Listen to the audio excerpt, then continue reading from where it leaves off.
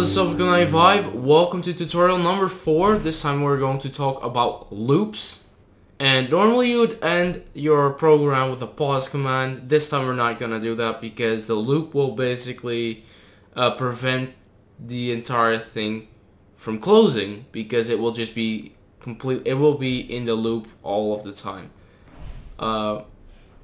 So what we're going to do here, I've set up a little start thingy here, composed of window size, background color, and text color, and an add echo off.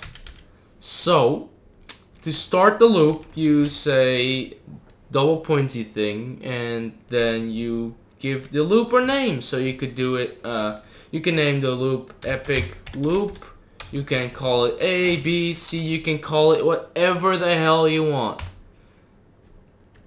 And now to end the loop, you say go to, and then the loop name.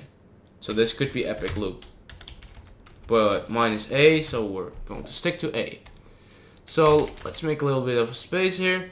Basically what this does is it says, okay, here loop begins, okay, whatever, skip this, and then it goes, okay, no, and then it sees, hey, I have to go to A, so hey, here's A, so he goes back to A and la la la la la, and he does this until the computer explodes, until basically the computer dies and he can't do this anymore.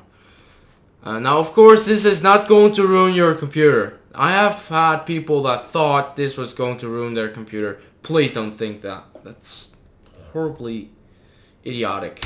So here, I'm going to show you what this really does. So here I have set up a few echo commands. Basically what this will show you is that it will do this, and then it goes back to A, and it does it again, and then again, and again, and again, and again.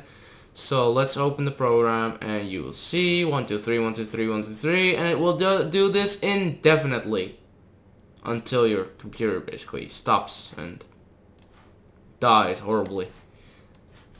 You could use this for a lot of things, but for now this is it for this tutorial. And I hope you liked it. Please comment, rate, subscribe, or go down in the description thing for the playlist.